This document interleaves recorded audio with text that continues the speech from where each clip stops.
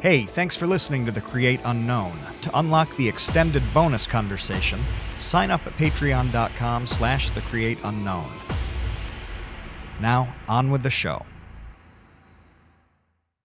It's just, it sounds easier. A lot of this stuff sounds easier on paper than it is. You need some cash? What I got on me? What I got on me right now in my wallet? Let's get started. I got $350 on me. No, $450 in cash. All right. I'll probably need more than that.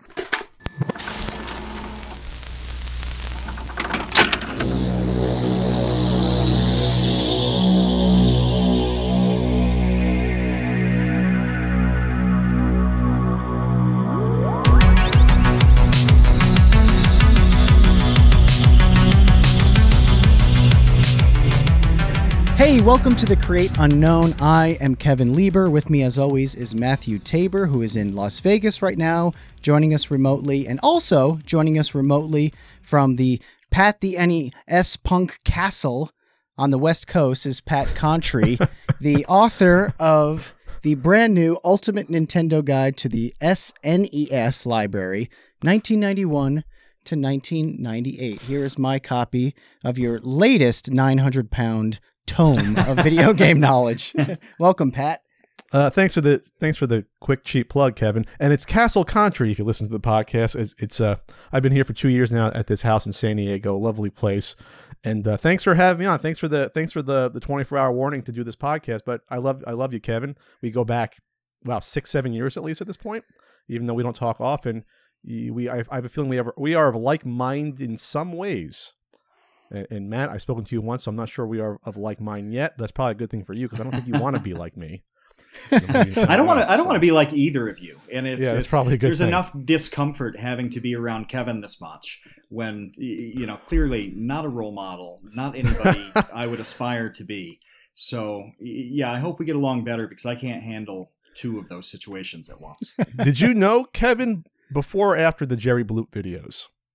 Before. Yeah, I knew and you him stuck around. Yeah, and I still have the Julius Bloop T-shirt, which I wear periodically. Okay. Yeah, I love the Jerry Bloop videos. I mean, that was it was so funny. It was just so funny. Like not funny enough. Not funny enough to give me a career though. So Jerry Bloop had to die. Well, you have a career about though. It, yeah, and I think that's a good thing to talk about is that wherever you start off on YouTube doesn't necessarily mean where you end up in terms of content creation, and you carry the skills with you. You marketed yourself, you created a brand, even though it was a cult like brand. I loved it. I had it, I posted it on my site, and so I don't think that's a bad thing. Because not all creations are for everyone, and sometimes it doesn't reach the audience it was supposed to. Who knows if that was on, for example, Adult Swim, that could have blown up. If there was an audience, it could have blown up showing that at 1 a.m. And I'm not saying that to blow smoke. Yeah, we've talked about that before. How I sincerely do not believe that Jerry Bloop stuff was didn't have an audience or was bad or not funny or whatever. No, absolutely not. I think it was like 7 years too soon, and I think that if Jerry Bloop had dropped in 2017 or 2018 or even right now, I think like people are all over it. Well, yeah, it's very, very, you can memorize it, if that's a word, probably fairly easily. Yeah. I think the problem, and now all of a sudden we're just like getting into Jerry Bloop, but I think the problem with Jerry Bloop was that since it was a character, that didn't play as well as the actual person being silly. So my contemporaries at that time, one of which was JonTron. And JonTron was not a character. He was just JonTron. A persona. It was like a persona of John. It wasn't like John was playing some character named Jerry Tron. And and John is funnier than I was. Obviously, he's gone on to... I disagree with that, but okay. Oh, okay. Well, he's more successful at comedy than I ever was. And I feel like, the people who are funny today in kind of like the video game world, like Nakey Jakey, for instance, again, he's just Nakey Jakey. He's not, you know, like on YouTube, Miranda is like the only one I can really think of who played like a weird character. Like that's not Colleen, she's Miranda, and that really worked for her. But it that hasn't really worked, I don't think, very well for a lot of YouTubers. It's still working for James Rolfe. But then again, you can make the argument he's an institution, so he was like one of the first, if not the first, to really create that sort of character that became the brand. And it's 13 years on YouTube where they're still going strong. They still get well over 1 million views each one that comes out, like once a month. So I guess your mileage varies. I see what you're saying though. The audience connection with, I guess, a persona, which is closer to the real person. It's longer lasting and there's more room for growth, I guess, with an audience versus playing a straight character. I might liken it to like maybe portraying a wrestling character when you do a persona, because it's still you, but you're kind of altering your personality a bit, but you're not really playing a full-on character in most modern wrestling sense, if that makes sense. If you follow wrestling, like more and more people in wrestling use their own names or use a variation of a name, and it's really their personality, and those are the ones that kind of shine more, I guess you can say. And I guess that's what you're trying to get at, and I can't really elucidate that well, is that people feel more of a connection if they think it's a real person talking back to them versus a character. And maybe YouTube is not the environment where that would flourish versus, like I said, like a cable network or on Netflix or a streaming service like even like Amazon, where if you put on a character like Jerry Bloop or PatTheNESPunk, maybe there's a shot at that, since that's what you expect. You expect to see characters and stories play out. Maybe. I don't know. Too late for me either way. What I'm hearing is that we're going to get a Jerry Bloop reboot in 2020. That's all I'm hearing in this well, conversation. let's put it this way. I guarantee you there's a hardcore fan base out there that say you did like a Patreon and said, I want to create 6 episodes of 20 minutes each and put out the money. You might hit it. You don't know. Because the YouTube audience has definitely changed since we started out the past 10, 11 years. People have left YouTube. People have matured and got older. And the type of material that would have flown as popular 10 years ago is not popular now. If you want to talk about algorithms, you want to talk about, you know, what gets promoted. I think it's more about people age and move on. Whether it's radio shows or TV shows, sometimes tastes change and you get older. And maybe the YouTube audience 10 years ago was older in general because it was brand new, and maybe now it's younger. It probably is. It's probably, you know, preteens and teens that dominate YouTube. And then 10 years ago, maybe you're looking at Netflix or Amazon Prime or Hulu more now for your entertainment needs. Who knows? I'm not making an excuse for that's why some content sort of falters or sort of falls out of favor, but there's probably something to that. I definitely think so. And I think that I would love to go back sort of to the beginning of when I was doing Jerry Bloop, and, you know, you were nice enough to ask to put it on your website, The Punk Effect, at the time. And I'm glad that you mentioned James Rolfe, because the Angry Video Game Nerd was such a big deal when that first came out, that was genuinely one of the main reasons that I started doing YouTube, because I saw what James was doing, making his own show and making his own character and doing skits and having special effects and all, like baking it under this persona of reviewing these terrible Nintendo games. How much, and there were just not that many people doing anything like that at the time. What was your experience, you know, seeing James's videos, and how did that influence, you know, PatTheNESPunk? Well, James and I come from not eerily similar backgrounds, but semi-similar backgrounds. That's probably why we get along well. We're both from New Jersey. He's from Southern Jersey. I was from Central Jersey. And then I had somewhat of a smaller film background than he did before YouTube. I'd done a couple of short films. I did a feature-length film in college. So I had sort of an itch to create films. I'd written a couple screenplays. One of the reasons I moved out to the West Coast was to be a screenplay writer, actually. And it's still somewhat of a dream of mine, because I still feel that out of everything, writing's my strongest point when it comes to video production. Not editing, for sure. I can't say editing. And direction I'm okay at, but I think writing's my strongest suit. It's what I'm the most natural at. So when I saw James's videos, I was like, okay, here's a guy doing something that I've kind of done, created films. He's into video games, apparently retro games, game collecting, which was not a big thing in 2006. It was just starting to become a thing at that point. very slowly, and YouTube helped along with the Virtual Console on Wii. So I said to myself, I've been collecting games since the late 90s at that point. I said, why don't I combine the two? I said, not that I could do what he was doing, but I can put my own spin on it and do my own series to sort of stand alongside it.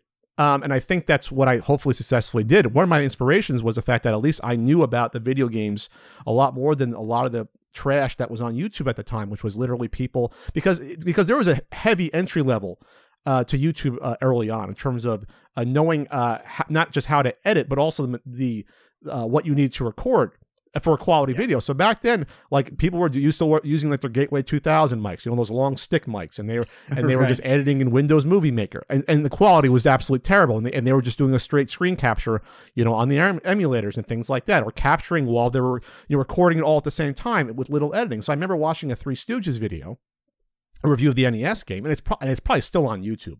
You can search on YouTube by like the order of videos uploaded, and it's probably from like 2006 or 7, and a person just trying to play Three Stooges. You can hear people in the background. It's probably a Gateway mic, and he just knows nothing about Three Stooges and nothing about the game, and ragging on it. What is this? Why is this? Is not knowing that the Three Stooges were a famous trio that did short films, you know, set now 70, 80 years ago. He didn't even know who the Three Stooges were? Not really. So That it's like, thing would be really confusing if you had no background knowledge. Like, I remember the mini games, you know, like the oyster crackers with the big spoon, sure. right? Yeah, and like, if you don't get the reference on that, it's a really strange mini game to throw in. Yeah. So Like, that's weird. So I said to myself, I could do the same sort of video, produce it better, put in some jokes, and more importantly, have some knowledge of the Three Stooges and how it incorporates itself with the game, because I owned that game as a kid. So at the very least, I said to myself, I could do at least as well as this crappy Three Stooges video. I said it to myself. And then that's where it sort of came from. Then obviously, you know, lighting's bad in the beginning. The writing's not as sharp. Establishing the character or persona. You can make an argument that PatTheNESPunk is either more a persona or a character. I don't know. I named him the same just because I didn't want people calling me, you know, the nerd in public, as I've seen happen with James still to this day, and it's awkward. So I said I want to be called Pat at the very least. No one calls me, you know, NES Punk. People call me Pat for the most part. So, you know, it kind of works out. So that's how I sort of started. And saw the journey happen with, you know, people not knowing my videos existed. Then they imagine that they exist, and I promote it, and then you get on game trailers, and then, you know, it hits its zenith point with content like that. Was probably like 4 or 5 years ago that the videos did their best, and then, you know, a couple years ago they sort of hit a downward slide, and we can get into why that happens. But, you know, I don't like dwelling on the trends. I don't like complaining about, oh, people don't watch my videos as much as I used to. I acknowledge it, and I sort of move on and try to create new things. And that's the advice I give to other YouTubers. I've interviewed YouTubers that bemoan YouTube and like, oh, what can you do about it? Just try to. The audience might exist somewhere else. If not, create content for the audience on YouTube. I prefer to create multiple types of content that can find themselves in different avenues, because I think that's what you should do as an entrepreneur and a content creator, is to diversify and create different things, whether it's a book or a podcast or a series on Amazon Prime, you know, things like that. Yeah, the fickleness of I'm glad that you talked about how sometimes a show was really popular and now it's not anymore. I mean, I've certainly have faced that on Vsauce too, you know, several times. And I had been thinking about that somewhat recently in regards to a show called Felicity that starred Kerry Russell. What? From like Okay. You're 18, pulling 19 out years a ago? Felicity. So Yeah. the last time I thought of Felicity is when I went home with Maura, my girlfriend, the very first time, and we had to sleep in her sister's bedroom. This was for Thanksgiving like 2 years ago. And I'm laying on the bed, and I look up, and there's this big Felicity poster on the wall.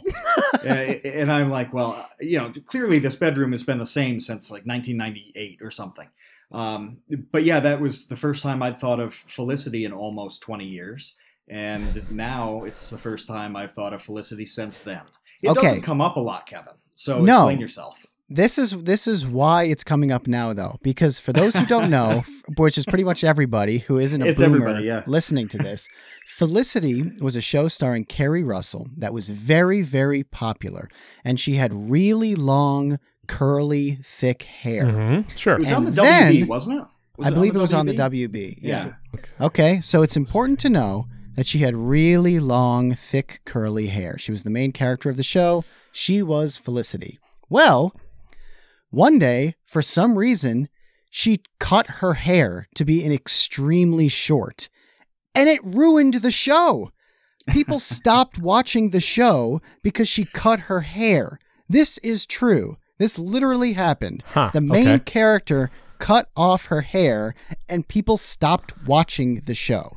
So, I think this is a great example of, say what you will about trends and YouTube algorithms and what audiences want and what they don't want, but you could literally have your show tank because of a haircut, let alone, people feel like your show's gotten stale over the course of 200 episodes of something.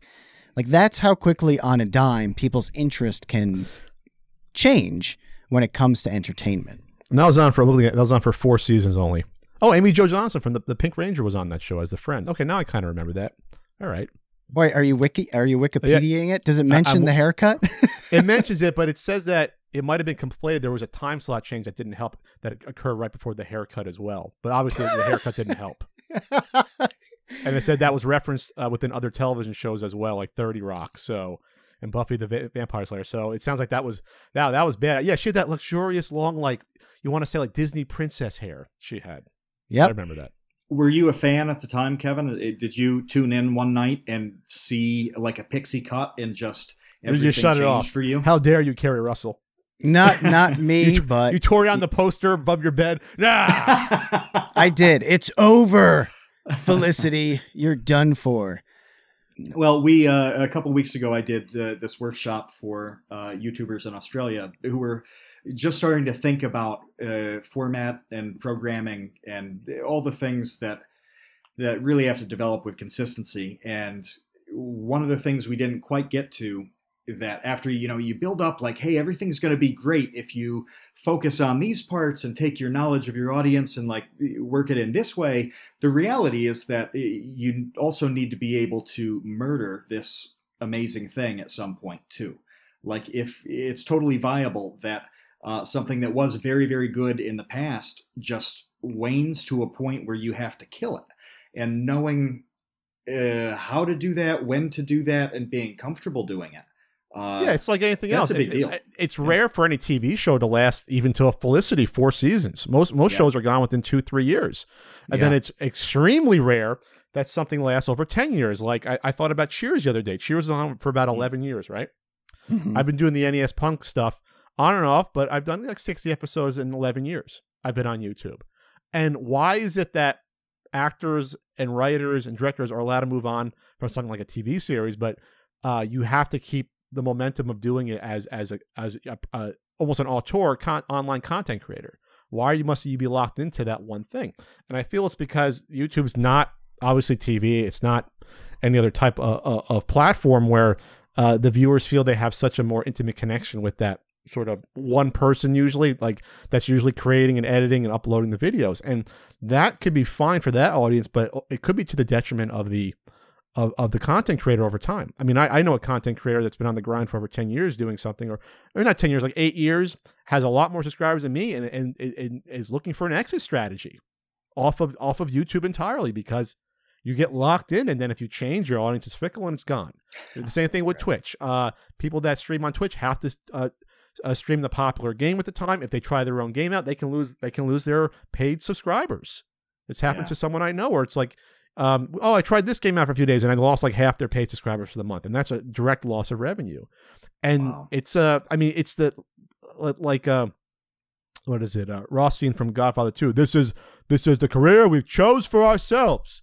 We chose to do this, but there are sort of pitfalls of being in the grind. The one thing I want to say though is that I'm not sure how much the audience cares that we're even having these conversations, because to them we just churn out content, and to them it's like, well, you're in a gifted position that you can create content and have people watch it or view it or listen to it if it's a podcast.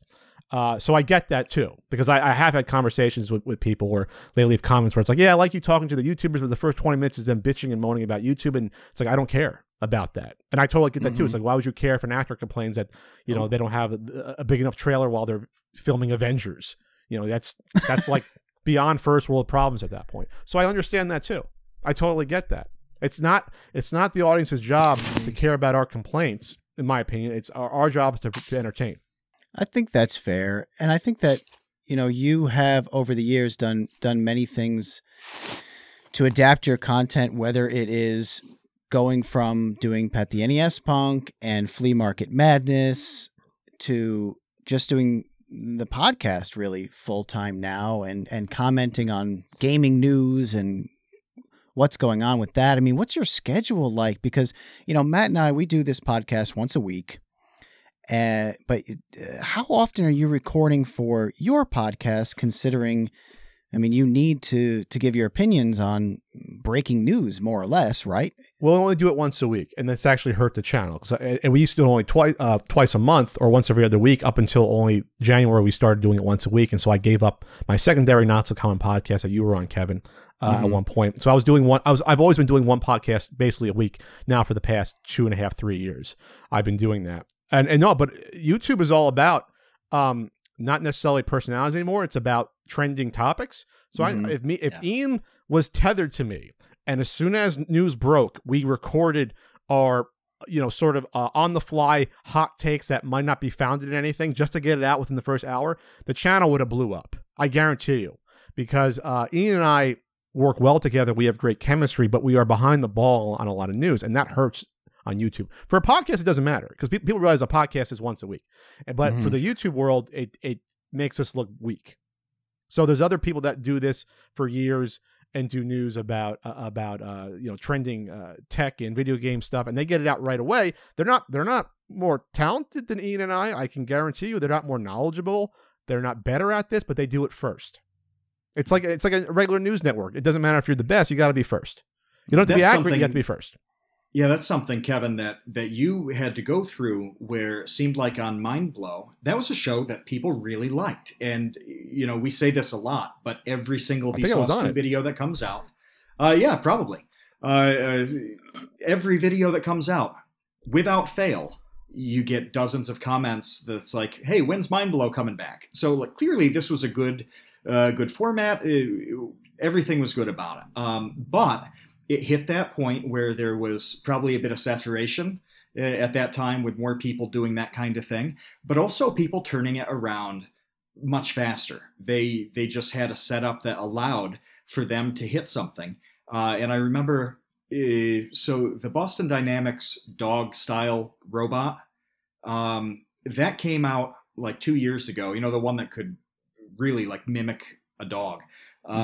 Came out about 2 years ago. That was one of the last episodes of Mind Blow. And I remember us talking about that. And it's like, hey, this is an amazing thing, whatever. And you look, and there are 9 people with definitive videos that were already up there, in part because of the time change. I mean, there were people who were making that video in the UK when we were sleeping. And they had it uploaded by the time we were awake. So that urgency and timeliness is a really difficult, fickle thing, and it can cripple even successful programming. Yeah, so what does that tell you? Is it a problem with the content creator or the platform? And sometimes it could be with the content creator, but I would argue that if that's sort of the environment you're in, you're set up to fail, because then you're at the whim of an algorithm and of speed and expediency versus putting out quality content. And that's what YouTube's become more and more over the years. Definitely the past 2 to 3 years, that's what it's changed into. With it's there was an article about the rise of the angry gamer, about everyone railing on you basically get into this algorithm maelstrom of I see one person. I always bring up The Last Jedi because there's tons of videos that are insane, 4-hour videos. Why The Last Jedi is objectively bad. Things like that. You watch one, you get recommended for 10 others. So you can spend literally 4 or 5 hours every day on one topic, because that's what YouTube's feeding you. That's how they know you're engaged in the system. That's not good content, but that's what you're engaged with. Well, it's good content, I guess, for that person that wants to have their views and criticisms validated via random people on the internet. I guess it's okay for them, but that's not good for someone like me or you, who might be better off having maybe we write episodes of edutainment up front or skits, and then we roll it out at our own leisure, like what I'm doing right now. You want to talk about what my average day is? Going back to that, today is a great example. I get up, I see that I can finally put my new book on Amazon because the ISBN was getting rejected. It goes up on Amazon. I answer 10 emails about where's my book. I send people their shipping information. I get a text from someone else or a tweet saying you should go on someone's podcast. They email me. I get in touch with Kevin. We got to record a podcast. Okay, I'll record a podcast. I go to the gym for a couple hours. I mail out. I just sold 3 DVDs. On the way home from the gym, I mail those out. I see my mail from the government, hopefully from the state, not suing me or what have you, because I own an LLC. I come back and realize, oh boy, I better get back to editing. Before doing this, I have to go back and edit a big video. A PatTheNESPunk video is going to come out within a week. I got to finish editing that. I'm probably missing out stuff. I got to test out my app. A new version of my app's coming out. I still have to test that from yesterday. I'm probably missing like 2 or 3 things, but that's my typical day. You're a one-man band. And a lot of people can't handle that. I got to think about, okay, I got to market the book because the book is still fairly new. I have to, send out to more influencers or people and do things like that because the book is a big chunk of my income at this point. It's not YouTube. It's not the podcast. It's all several different income sources. So, that's, I guess, my quote unquote typical day.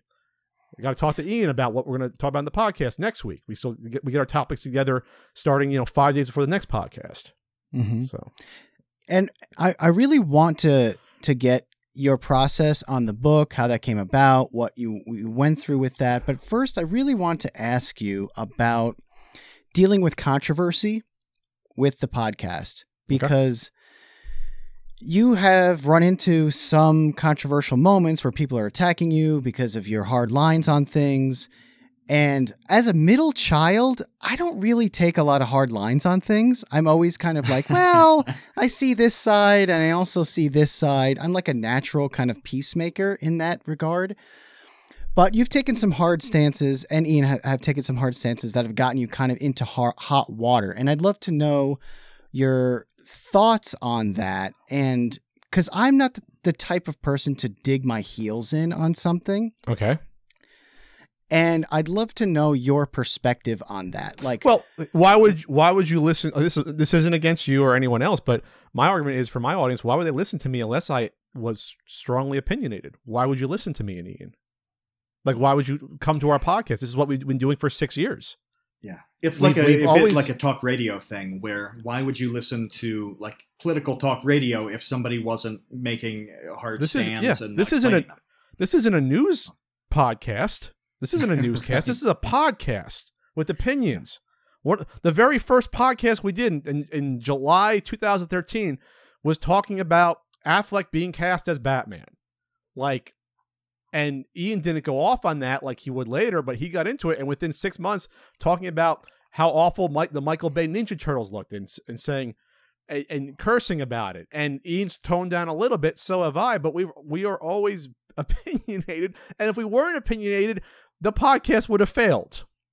And so when you say getting into hot water, I would ask you, what do you mean by that? Because people attack us on social media and they do their little YouTube videos because they want to appease their little, incel audience. Like that's really hot water. That doesn't affect me at all. No one has come up to me in person at any convention since you want to talk about the Diablo Immortal thing. That was a little over a year ago. I've gone to 6 conventions since that's happened. Not one person's come up and said, Pat, I had a real problem with that. Those aren't real people that are online leaving those harsh comments or telling me and Ian that we are, what's the thing they say? We are, I forget some of the things. They're calling us cucks or what have you, or whatever slang that they think is cool for the moment. And to me, the online world like that in social media, that's not real life. And I said that to Colin Moriarty when I had him on my NESCOM podcast, because he did that joke, a day without a woman, and everyone went after him. I said, how is that really affecting you? I think you're like letting it. And he said, no, that's reductionist. It's going to affect my livelihood. And I'm like, I don't think so. It hasn't really affected anything. If you want to say you get some heat on you, you lose some subscribers, I would say those subscribers didn't belong anyway, because they should have expected us to have opinions like that, because it was not out of our norm to have opinions like that. That was not the first time we gave opinions that people didn't like. Like we've talked about, what's the one thing that people came after us for that was big before that? Whenever we talk about something even tangentially related to anime and it being weird, like giant bouncing boobs in Dead or Alive, we get people come after us and get downvoted. So it happens from time to time. Like, why should it bother me? Like, the YouTube audience is so weird, and the people that are constantly leaving comments, like I said, that's not the people that listen to me and Ian or watch my videos. I don't think so. The people that watch my videos and the people that I respect are the ones that I see at conventions, like well-rounded people that don't have the time to just be online and post memes angrily at you. That's not, to me, a real thing overall. Maybe you disagree. I don't know. It doesn't affect me. Like, as soon as someone on the street says something like, Pat, I got a problem with what you said, then I'll take it seriously, but until then it's like, really? So how do you balance that with somebody who looks at it on the surface and processes what you just said and how you've responded in the past as this guy has contempt for a portion of his audience. Yeah, he loves the real audience, like you just described. But if somebody processes it that way, how do you respond to that? How would you respond to it? Well, I think it's a mischaracterization to say that, oh, you hate a certain portion of your audience because I have a different opinion about it. Like, I don't understand that. I disagree with Ian all the time on the podcast about things. We've gotten into arguments on the podcast. I still love Ian. I still respect Ian. I don't hate Ian because of that. And I have big political differences with my friends. I still respect them. I still love them. So if people have a problem with something I say, I think that I hate them because I have a different opinion. That's not on, I think at that point, that's not on me anymore. Because if we had a conversation in person, they would not say the things they'd say to me online. I can guarantee you that. Either they didn't have the force of will to do that, or they realize in person that it's so silly. I'm a very affable person, I think, overall. I agree, but why? So why do you think it is that way? That some people will, because like you said, because YouTube festers a toxic environment. YouTube is not conducive to nuanced thought and nuanced opinion. It's not. Social media is not. Facebook is not. Twitter is not. It's all quick. Take things out of context. No room for nuance. Go. Because that's what would be a better format. Not Where YouTube. Do you think?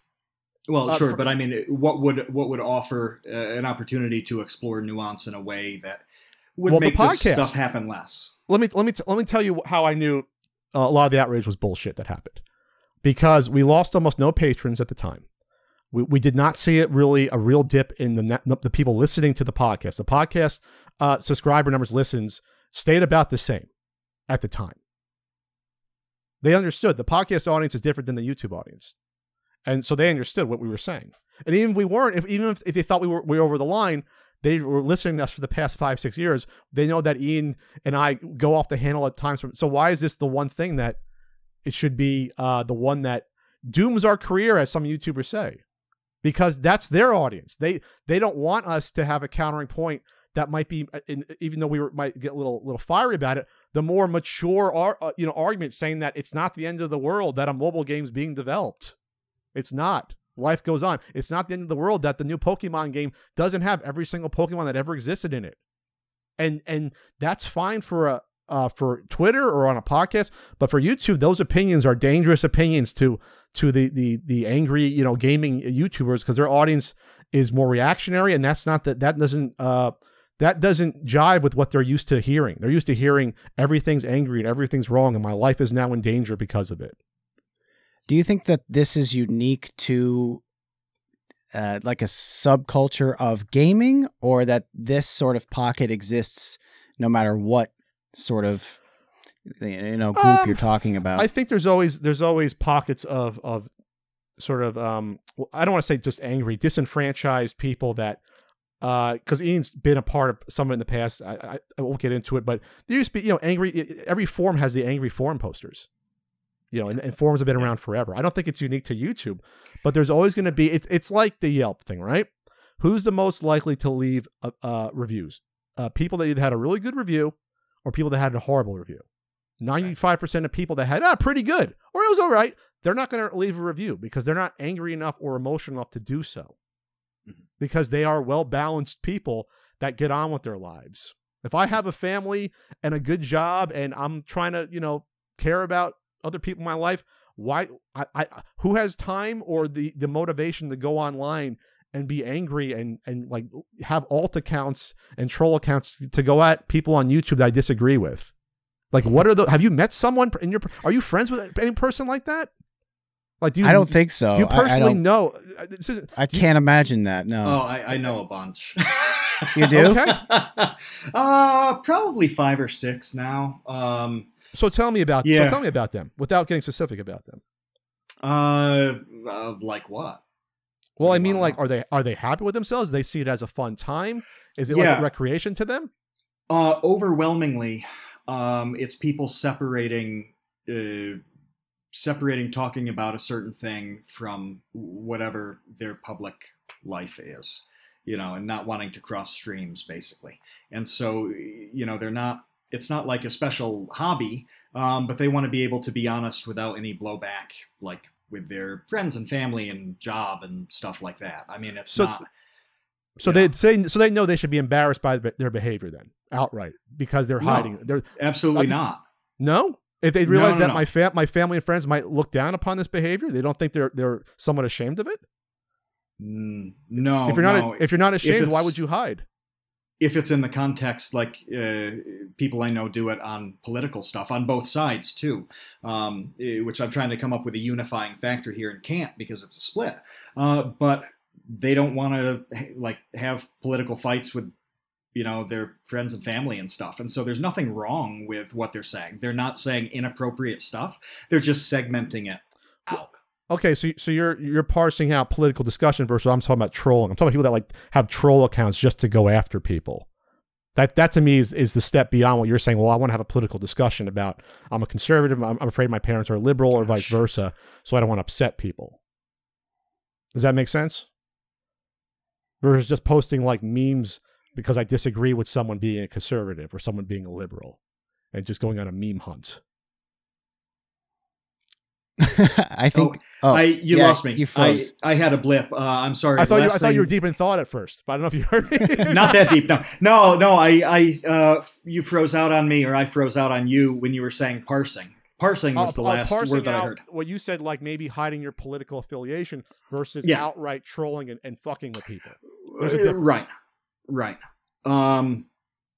Yeah, I mean, I do know a guy who has a really great account where he does just kind of stir things up to be funny because he just plain likes it. Like, it's nothing wildly inappropriate. It wouldn't it really upset anybody, but it's garbage, trash posting on Twitter. Okay. Yeah. And that's a hobby. So okay, that's his recreation. Yeah. Okay. But do you think that these people are ever right? Is it possible that they ever have a point? They could, but even if they're right in spirit, their aggression makes it not worth listening to. I mean, that's just the bottom line, because people can say like, I disagree with what you have to say, and I can respect it. I can respect that opinion. But the moment you call me or anyone, you call someone a cuck, why should I listen to you anymore? Like, why? Because you're not coming from a place of constructive criticism. You're coming from a place of just attacking someone and trying to make them feel worse about themselves for having an opinion that you don't personally like. There's a difference. Like, I always go by the rule: don't ever say something you wouldn't say to someone in person online. That's just the bottom line. It does seem impossible to deal with trying to have what you just described as kind of like a nuanced conversation that I do agree that podcasts allow for. I mean, that's the whole point. That's what we're doing right now. Of what we're doing right now. Well, between us, the audience can't do really anything. That's exactly the point I was going to make. Is that like we can do that right now between the three of us, but it is completely impossible in all regards to do this with every single random person you don't know who tweets at you. And even to start a conversation, for instance, on Twitter with somebody, like I've tried to have like a nuanced discussion about something that's not even controversial at all. Sure. Mm-hmm. Like I tried to have a conversation one time with somebody who was going after me for something that I said about fashion. Of all things, about like the fashion industry. And I started... Bell bottoms are not coming back, Kevin. When I think of fashion critiques, I think of all the Vsauces. Kevin Lieber, But primarily Kevin Lieber, Vsauce too, yes. But after like the 8th back and forth with this guy, I was like, man, this is just drilling a hole straight into my day that I don't need, and it's not helping anybody. Well, you also know the motivation of that person because you can have people following you like me. I have people that follow me that every once in a while I recognize them because they'll take little pot shots at me. And they're trying to do it to get their own little clout of like, oh, well, I got Pat's attention, or maybe I secretly don't like Pat. This happens to me like almost every month or so. I don't block the person necessarily because maybe they're getting out some anger, but it's directed at me. So you can quickly figure out whether or not they want a real conversation, because when you try to be constructive or offer them assistance in some way, they don't respond or they don't get back to you. So at that point, I'm like, well, then it is what it is. So I think going back to social media being bullshit, you have to think of it as it could be constructive, but mostly it's fleeting, just because the more you think about it, the more it just wears you down. And it is a time sink. There's people that are addicted, obviously, to Instagram. People probably more so than anything else. Instagram is made to be addictive because it's constantly photos. You don't even have to read. It's just photos you're seeing. And so it's meant to be addictive. And TikTok is a nice balance too, where it plays on that quick photo thing, but with such short form video. Like I talked to some people the other day who were on the younger side, and all of them were like, yeah, I can't stop scrolling through TikTok. I can't. Oh, yeah. I guess Snapchat's probably the same way, because they're like quick, what is it, 15 seconds or whatever? That's sort of, is that what TikTok is as well? That's sort of like they decided that's the sweet balance of getting your attention, but being long enough to do something worthwhile, I guess, because 6 seconds isn't. What was it? What was the one that WWE tried to do? Like tout? It was like, they tried to do something called tout. It was like combination of like shouting and tweeting. It was like 8-second videos or 6-second videos. It lasted like 6 months. But we found the sweet spot, or Instagram, I guess, is just photo delivering you. And you go out there. This isn't. I'm gonna be yelling at clouds, old man. You go out and you see the younger generation constantly on their phone. They're just probably going through their Instagram feed. I know how we're getting off topic of people being angry at me on the internet, but this is what I'm going to say about people being angry at me on the internet. If I'm not getting people emotionally invested one way or the other, I'm not doing my job. I'm just not. I'm not effective at conveying information and getting people emotional, whether it's happy or sad or angry. I must be doing something right. And I sort of hang my hat on sort of the enemies that I've made in my career are mostly, I would say, garbage people. I could say that. So I don't mind upsetting those people. I don't upset people that I respect or like. Like once I upset Kevin for doing something, then okay, I'll have to look at that. Or upset James, or upset Norm Caruso, or upset Pixel Dan, or upset Ian. Like once I cross that line, okay, I must be. If I'm making bad actors angry enough to do videos about me, I don't mind that, because I'd rather be that counterbalance force to that in the universe, I guess. Right? I mean, should I be losing sleep over it? Would you? I don't know. I don't think so. I certainly hope not, and I hope that you weren't, because that's really kind of why I wanted to bring it up. I've never been embroiled in anything remotely like that. I mean, I make math videos. So, well, I mean, like when you say, that's why I said about like embroiled, I don't understand what that means, because if I don't look at Twitter that day, I don't know what's happening. I remember I called up a couple of friends on YouTube and they didn't know what was happening. They weren't tracking it. Right. So it's not real. It isn't. I mean, I'm not trying to put down the people's emotions or not validate that some of them could be correct, but it's not real until it is. I mean, to me, it was glorified forum posts. Unless I'm engaging with it myself, you know what I mean? I've had people make videos about me 6, 7, 8 years saying I hate Pat, he's arrogant or what have you, and it's like, okay, yeah, have that opinion. I'm not going to change. Right. I'm doing something right. I don't know.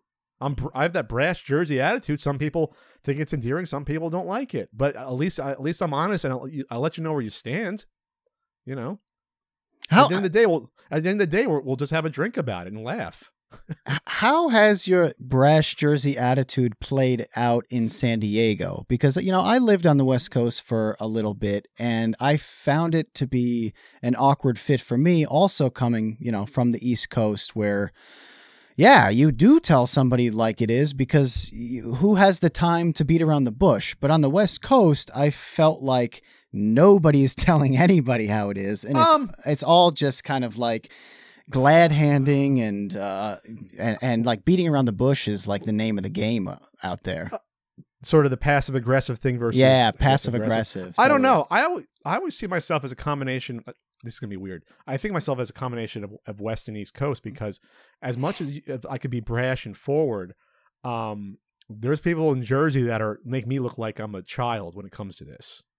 You know, I think I'm very empathetic, a lot more so than, you know, a lot of people that I grew up with in the family that don't realize that other people have feelings and maybe you should back off. So I guess I've adapted well enough. I mean, with women, I've done okay, because some women actually like the fact that you're direct and say what you mean and don't have time to bullshit. Women that I've spoken to, they hate the fact that there's guys that don't know what they want or don't say what they want and are wishy-washy. And a lot of guys, you know, the West Coast attitude, it's more wishy-washy. I'm not saying I'm an alpha male, but I think I'm definitely more in that type A personality than the B, where I'll just sort of step back and let things happen. Obviously, you know, I've sort of created my own business where I do things for myself. And so I'm probably not the best example to speak upon it, but I think some people deep down respect honesty because they're not used to seeing it, or aren't used to it. So I don't know, maybe you had a bad experience, Kevin. I mean, I'm in San Diego. That's a more moderate area of California than like San Francisco. You know, it's a military town. We have a Republican mayor in San Diego. So I don't know if it has anything to do with it or not. I don't know. How do you think this has played out professionally? Like, because when you're talking about not everybody always being honest or direct, kind of in the LA scene. Last week, I had this meeting with a woman in Australia, and we had a really honest conversation. She's like, "Oh, this is easier for me than most of the meetings I have with people from LA." And you know, that line that nobody in LA ever has a bad meeting. You know, it's always like, this is amazing and we're going to work together, no matter how big a pile of crap that meeting just was. That's super frustrating. So do you think it's been professionally useful to you to have that attitude going in? You guys must think I'm some sort of like personality monster. I mean, am I really the outlier when it comes to YouTube personality where I'm this direct? You're the only person that we've talked to, I think, so far on the Create Unknown that's made the leap from East to West Coast. I'm pretty sure. I think so. Well, Justine came from the East Coast and went to the West Coast. But I don't work with people like out of LA. Like, I mean, the people I work with, I'm friends with people all across. My best friends I see 4 times a year at conventions. Mm-hmm. You know, one of my best friends from college is in Pennsylvania. So I do have local friends. Here's the thing. I know my personality puts off people. I do know that. But the people that, it's sort of like, once you get to know me, you understand me, and then you go, oh, wow, okay, it's always like, oh, wow, Pat's not as big as an asshole as I thought. And I've seen that online, especially in forums like Nintendo Age. Once you meet me, it's like, okay, I see the charm there. I see what's going on there, for better or for worse. I mean, in terms of the creative process, I've rubbed YouTubers the wrong way. I guarantee you I have. But at the end of the day, and this goes towards myself and to people that I have problems with or issues, I think a person is judged best by who surrounds them and who their friends are. You can best judge a person by that. I think that is sort of like the grade A way of saying, okay, what's this person like? Well, who's he around? Who respects him? Who does he work with? Yeah, I don't surround myself with bad people. I don't associate with bad people. No. I don't. I definitely think that that's a great way of that's a great litmus test.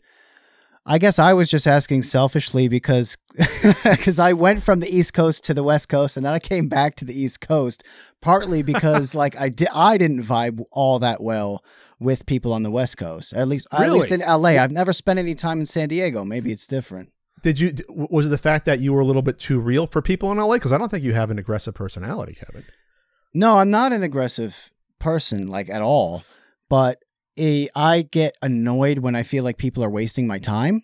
Like, I feel like my time is the most valuable resource aside from health. Okay, so you got health is at the top of the pyramid. Spleen, liver, time.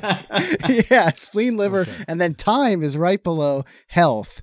And I don't like having my time wasted. And I felt like that happened a lot on the West Coast unnecessarily when somebody could have just said, hey, I actually am not going to do this.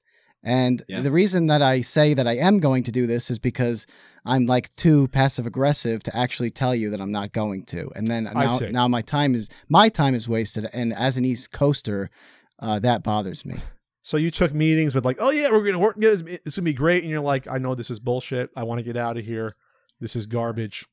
I'd rather you just say that we're not going to see each other again or work. Yeah, or again. I thought, or I was under the impression that we are going to work together because you told me we were, and then you ghost me for the next 6 months and stop replying. It's like, all right, I can't work this way. That could be specifically Hollywood though, right? Or the LA scene. Maybe. I think there's a broader media component to that where it's quite a bit more common there. Yeah. Because you're afraid of pissing off anyone, so you're always walking on eggshells, even when you know it's bad. Yeah, we'll do lunch. You're not going to do lunch. Right.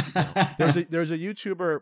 I can tell the story. He won't care. Andre Meadows, good. One of my best friends, I guess, in the content creation sphere. Andre Meadows, Black Nerd Comedy. When I first met him, it was at this video game meetup group. Outside of LA, SC3, Southern California, whatever. This was like 2012 or so, 13 maybe. And he gave me one of those lines like, oh yeah, we should work together. And he meant it though at the time. But I was like, this guy doesn't mean this. So I had the wrong reaction to him. This is before I was friends with him. And so I didn't get it. But just because I knew he was from LA, I was like, oh, he has that sort of like LA thing. Yeah, we should work together. I was like, pfft. Yeah, he's just bullshitting me, so I can see how it is. And then, and it can be frustrating talking to people that live, like he lives, I think in the Valley, and people live in Burbank or LA. It's frustrating if you're not of that mindset. I hear people like, oh yeah, LA's not for me. I got to move. I got to get out of here. And it's not just for business wise, it's friend wise. It's hard to make lasting friendships because that bleeds into, I want to be friends with everyone, not piss everyone off. But you're not really friends with the people then. It's just like, no.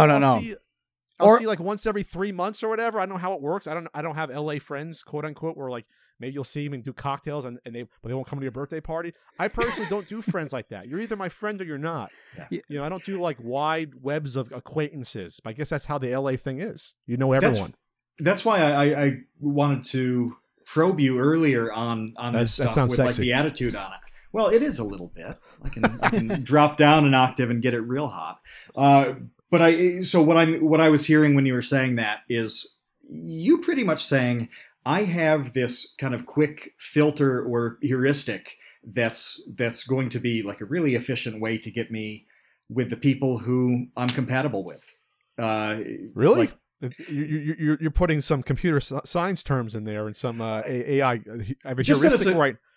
Like a quick filter that so I don't take it as like a brash Jersey thing so much as I'm going to be direct about this. And because you said it with the audience, the podcast as well, I'm going to be direct with my audience, whether they like it or not. And it's going to filter out some subs who probably shouldn't be subs. It's going to filter out potential friends who I wouldn't have wanted to be friends with anyway. And that it gets you to these relationships that are just kind of what you are looking for in the first place. Well, yeah, but isn't that what you go back to when people say be yourself? I mean, like, why would you not want to be your like why would I want to fake myself in order to get a YouTube audience or podcast audience? And there are definitely YouTubers that do that. A lot of people do. Yeah. I couldn't live with myself because I feel shame. I guess that's a nice way I can put it. And there's a lot of people that don't. They do. I mean, going back to whatever that Angry Gamer article was, where they asked people straight out, like, no, I don't really care about this stuff that much, but I know that an audience is going to watch it. Yeah. So they're going to pretend to be angry about it. I couldn't get on here and pretend to be angry about things. I mean, because I don't know. I mean, I'm too old. Yeah, and the friend thing. When we were talking about that, I also have always found it weird when people are friends because it benefits them. It's like, oh, I'm friends with so and so because I know they can advance my career, like or whatever it is. That and then once they don't anymore, then I don't have time for them. Like there's been three big YouTubers that did that to me. One who got in a little bit of hot water in May of this year. You might know who I'm referring to. That definitely did that, where it was like, oh, let's say I'm 50,000 subs ahead of you. You don't exist anymore to me, even though you knew me when I had no subscribers at all. And that's happened 3 YouTubers that I was friends with. Like, I mean, like I have their phone numbers in my phone that like I knew them 10 years ago, 9 years ago, 8 years ago. That just, they'll say hi to you. Oh yeah, hi Pat. But it's almost like they're ashamed to know that at some point they didn't have as big of a whatever influence or career that you are. Some people think that way. I feel sorry for them. I just do, because then you're never going to be fulfilled. No. There's always going to be someone else out there that either someone you know or don't know that you're trying to achieve that sort of level of fame. But at the end of the day, you're just a hollow soul. It's the best way I can put it. Yeah. I've seen it happen. I've seen people that I collaborated with, after the fact, or just like begrudgingly saying hello to me in person. Oh my! What does that look like? What does a begrudging hello look like? Oh, hi, Pat. Like, you can tell, like, I have to shake this person's hands. Right. And I know it's awkward for them, and I love awkwardness because that's reality. And so I'm like, oh, hey, what's going on, buddy? Knowing that, you wouldn't return a phone call for me unless I said, like, I'm going to make you $5,000 on something, or I'm going to have you invited to a convention that I help put on. Like, yeah, that's happened. Like, yes. And we are, this is, I think, what people don't understand is that this is not a YouTube thing. This is any industry where egos get involved with any creative process, music, TV, movies, even probably theater or art, where there's always people that think that I have to get ahead. And who cares about the people below me? I'm going to step on them and get above. And that's why would YouTube be any different? And it's shocking to me that the audience out there think it might be different just because it's a different platform that's more down to earth. No, the personalities don't change regardless of the media platform. We are all the same. If I was in movies and knew these same people in movies, they would act the same exact way. As soon as I'm bigger than Pat, they did the sequel to Home Alone. They're bigger than me, or what have you. And Pat, you're just an extra. Fuck off. Here's a kick. A couple weeks ago, we talked about networking, and this same topic in very similar, not exactly the same, but very similar. Where it's like, what do you do with the people who you were useful to them in a networking kind of professional scenario, and then eventually there's some distance, whether it's from them getting big or whatever, or do you put up with the jerky, unbearable people for some kind of professional gain? And it's that's a personal question. I mean, that's up to you. It's up to your code of ethics, your morals.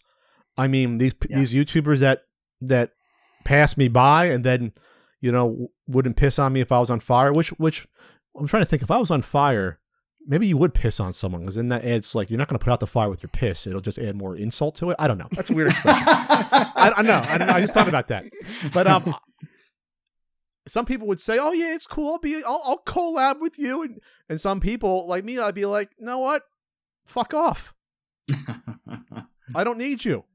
But I guess it also depends on where you are and whether or not you are closer to having what I like to deem, or other people, fuck you money, where it's like, right. I'm almost at the point where I pretty much am, where I don't have to, shuck and jive for people in order to get ahead and dance like a puppet for collaborators in there. And I think people realize that. And I sort of hang my hat on the fact that like people, I think, respect me somewhat without knowing that, like, I can't do anything to help them necessarily. And I look out for my friends. I've looked out for all my friends, and I do that. That's what makes you a friend. But it's not like people realize, okay, if I talk to Pat or say associate with Pat, my YouTube, career is going to blow up. It probably won't. If anything, it could possibly hurt you if you're caught in one of my hot takes that doesn't really matter, So let's get into the book, because we're kind of running out of time. We didn't even talk about it yet. I want to know.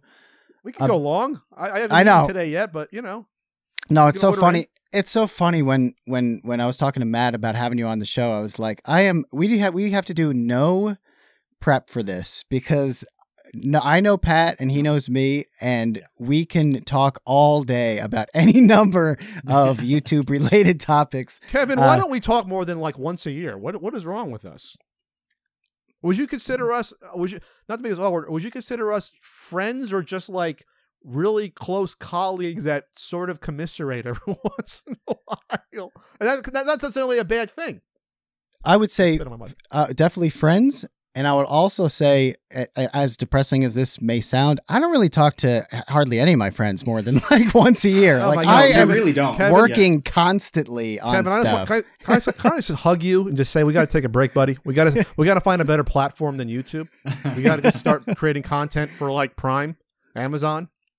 To be honest, it really is true though that I have people ask me like how Kevin is doing and what he's doing, because like best friends from childhood, your best friends from childhood will ask me for an update, and I'm like, yeah, he's not a talker like that.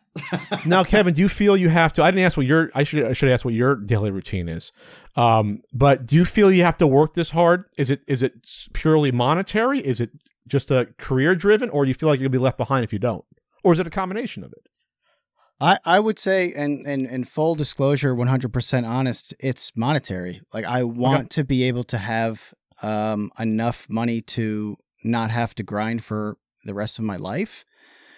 I don't want to work it nearly as hard as I do at this moment for the next 40 years. So, wow. Okay. So I really work as hard. Welcome to Podcast Beyond, and it is beyond. It's 2058. Exactly. I would love to be able to just do creatively whatever comes to mind. I'd love to wake up each day and just work on writing a book or whatever it is, and I can't do that right now. So my argument would be then, okay, how do I phrase this without being cold-hearted? If you know that what you want to do and what you really want to gain is not through what you're currently doing, what's stopping you from making that sort of leap? Is it just like, okay, I got to make sure my family's secure, which is a totally fine, acceptable answer. But I think what I'm trying to get at is, for us, YouTube is not the end goal. It's a launch platform to other better platforms and projects. And I think that's what you figured it out already. It's just making that bridge to it. Is I guess what you're still working on? Yeah, and also, quite honestly, Vsauce 2 is doing really, really well right now. I'm really happy with the videos that I'm making on there. It wasn't doing well a couple of years ago, and Matt has been integral in helping me revamp that into making it, changing the format and making videos again that 1 million people will watch. So and on top of that, I do get a great deal of satisfaction from the people who watch these videos, because I think that I am explaining things for the first time, or at least explaining them in an entertaining way in which people will enjoy learning about some of this stuff, some of these paradoxes, some of these math games. So it is fulfilling for sure in that regard. Wouldn't that be a better series somewhere else? I mean, in all honesty, versus YouTube, like, don't you want millions and millions of people to see it, like 10 million people, like, and have them lined up to come out? Obviously, that'd be great, right? You get the funding, you do like 13 30-minute episodes of Vsauce, like, yeah. But dude, it's hard. Like, let me tell you, I've had these conversations, and the people who make those decisions are scared of math. They think that nobody wants to learn math, and they think it's boring. And Square one, come on, Square one. Yeah, they're not writing checks for math shows, dude. Like, it's not happening. So the ideas they have too, and I had a bunch. I had like 6 or 7 of these conversations a couple weeks ago, because I was doing this kind of little tour with the mindset of exploring those options. And even when people are amenable to a math type thing, their mind is not actually about the math. It's like, what if you did X, Y, and Z with it, where X, Y, and Z are things that aren't about the actual topic. And so I think there's a special challenge in the content that Kevin does, in keeping it the content that Kevin does, rather than getting like twisted and morphed to jam in a slot that some of those other companies and networks have. I think it all comes down to who you're talking to fund these projects, right? Because if you go to like a traditional YouTube channel, they'll be like, no. But what if you got like you went to like some sort of educational association? What if you went to get a grant through some university to produce it? I'm just spitballing here. Yeah, but those are all possible. There's or public funding. PBS funds the show. Whatever that could happen. So YouTube makes us complacent. It makes content creators complacent because there's an outlet to put your content on. You can upload anything you want, but that might necessarily be the best place for it, unfortunately. That may not give you the return on your time and money investment, but people will see it, but it may not be the proper way to get it out there. And I think a lot of us are tethered to that still. And it's a difficult leap to get off because there's a lot at risk. You're becoming almost like, trying to fund like an independent movie at that point. But I think that's where solutions are probably, that's where I think more of us are going to gravitate towards as we get older and realize that, yes, this isn't working anymore on this platform. You can still do maybe a similar type of content, but it's just not going to be there.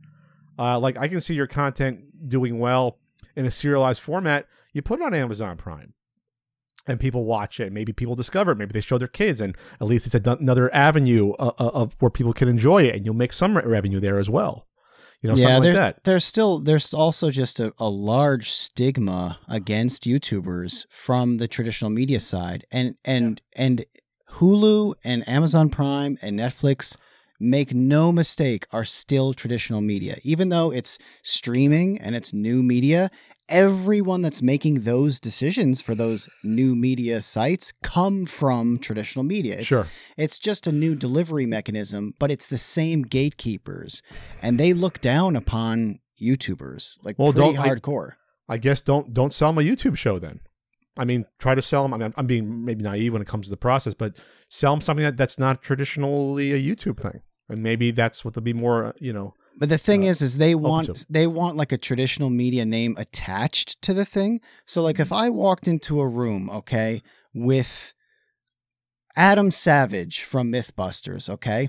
If I walk into a room with Adam Savage and I say, hey, and we do a thing together where Adam says, hey, I'm Adam Savage. I had the most popular science cable television show of all time.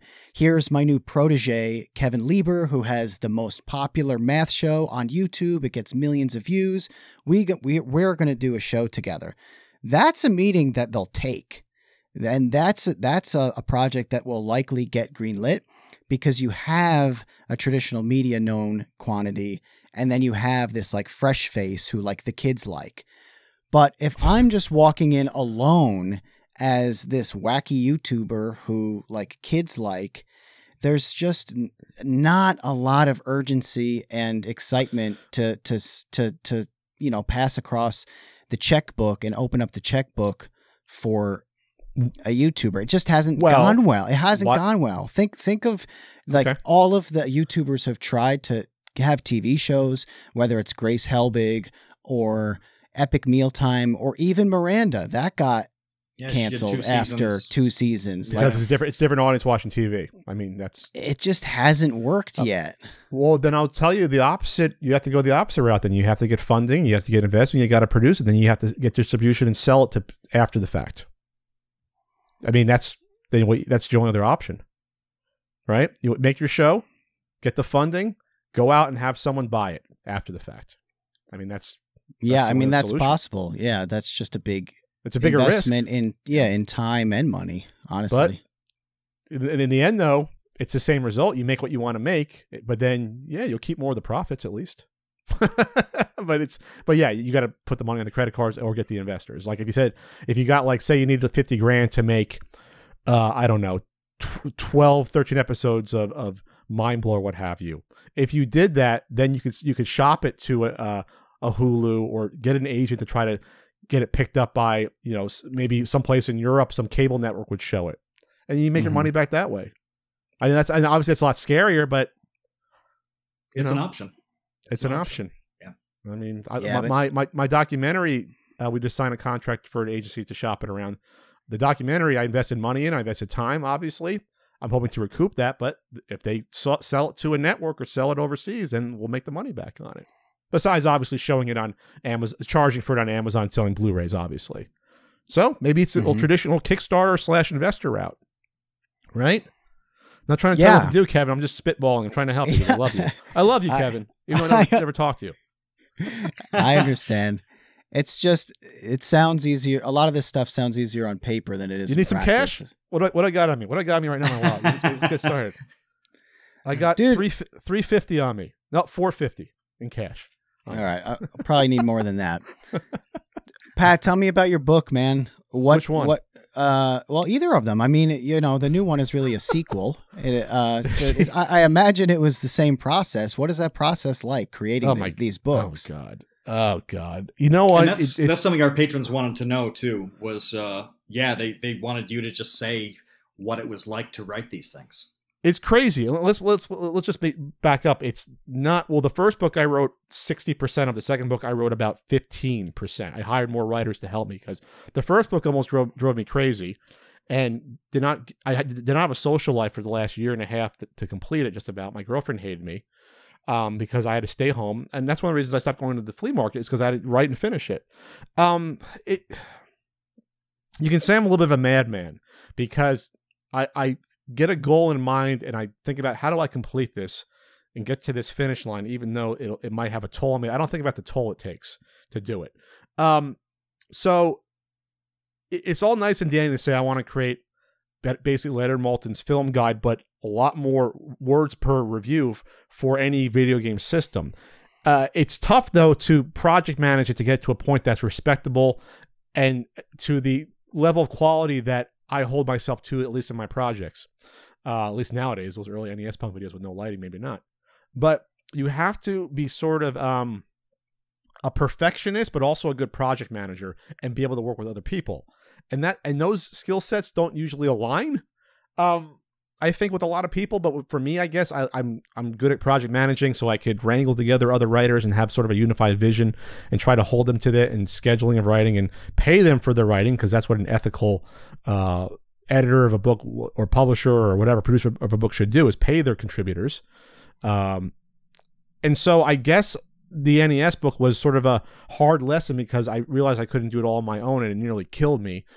Ian dropped off the project. He couldn't continue with it at a certain point. I continued on. I went on. I hired the writers, and I got it out there. Then the response was overwhelming because I had no idea if it was going to sell. I completed most of the book before the Kickstarter in 2016. No, the Kickstarter was in like March of 2016, and it came out in September that year. And I had no idea if it was going to sell because at that point in time, there really wasn't a book like that actually wrote and detailed and reviewed every single game in the library to that extent, and in that format. And so I guess I learned there was an audience for the book. And so about 6 months later, I said, I want to do the sequel book, but I want to hire an editor up front. I want a stronger team. I want to take a step back because this is going to kill me if I do this again. I can't write 450 reviews again. Maybe I can write I think I said originally 130. Then I went back to 80, and even that was overwhelming for me to keep track of all that. While doing two podcasts and what have you, everything else. So I guess it's weird because I know it's a major accomplishment in people's eyes.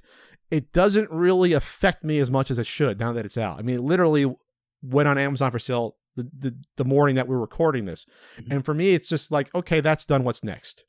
Which I think is both good and bad because I sort of don't get complacent with what I've done, but I should relax and enjoy what the accomplishment was and that my team helped accomplish. So I don't know if this gets to the answer in your question at all. I'm kind of rambling right now, which I tend to do on a podcast. I guess it can work. But I am proud of it, though, because I do honestly believe it's the best book of its kind on the market, because there are competing books. Mine has the best writing.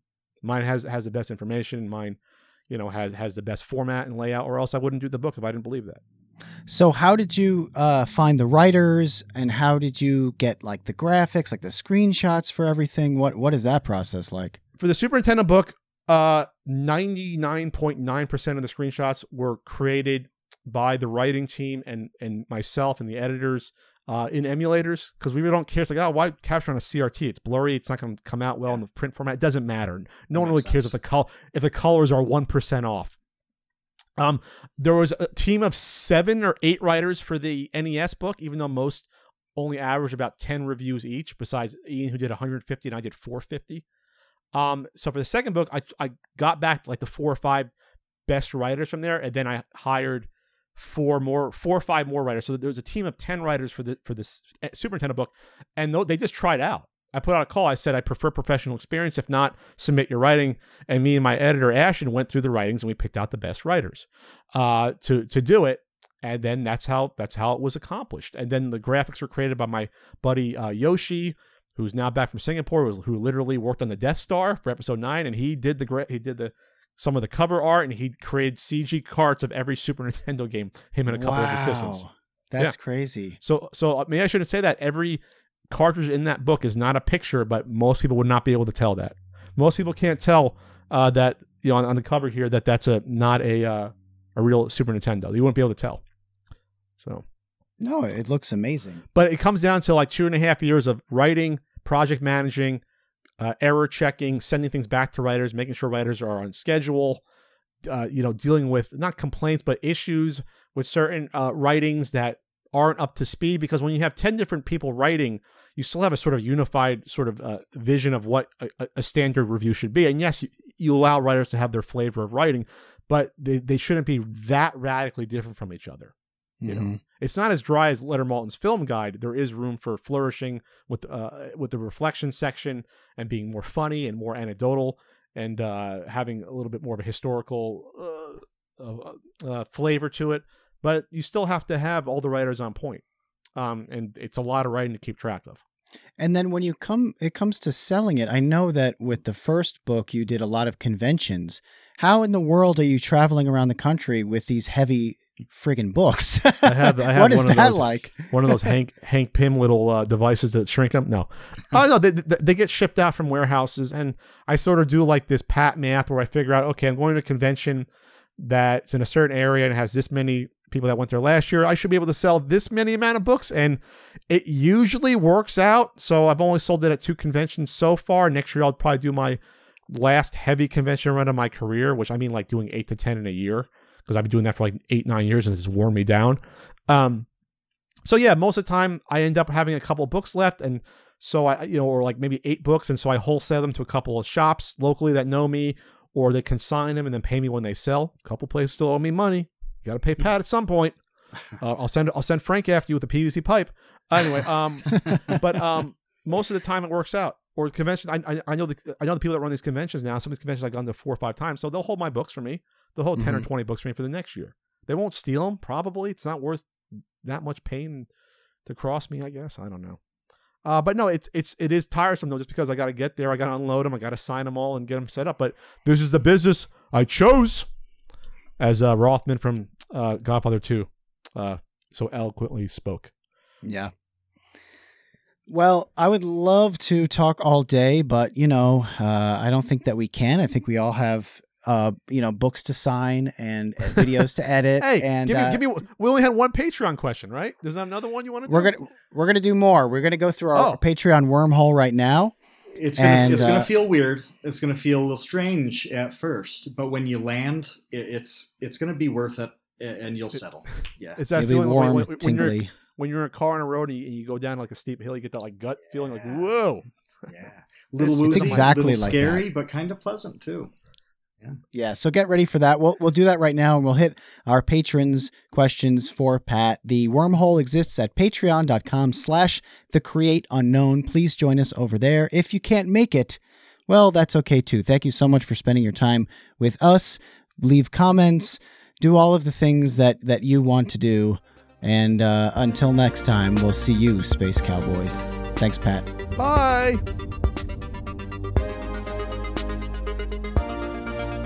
Thanks for listening to The Create Unknown. There's more episode waiting for you, but to keep listening, sign up at patreon.com/thecreateunknown. You could hear the rest of our conversation, as well as unlock the ad-free feed, get exclusive content, join the Idea Baby Gang, and more.